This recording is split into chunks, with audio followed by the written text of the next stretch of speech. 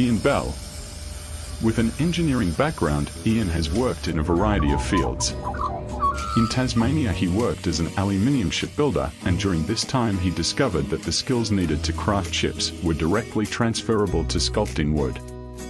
After completing an associate diploma in art, craft and design, he relocated with his young family to the New South Wales south coast in 2000 and has been creatively working there ever since.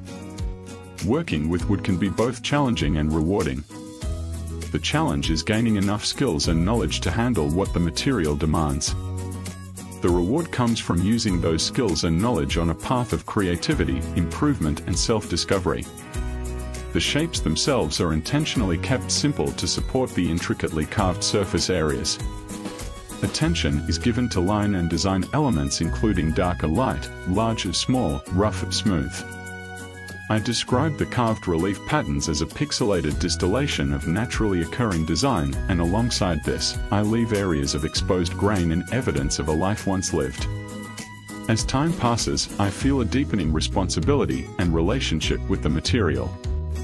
Most of my work now uses wind-fallen material I have gathered myself, and I have also been lucky enough to know people who helped me do this. I take pride in knowing that the process, from fallen tree to finished piece, lies entirely in my hands. Ian's work can be found in galleries and in international collections.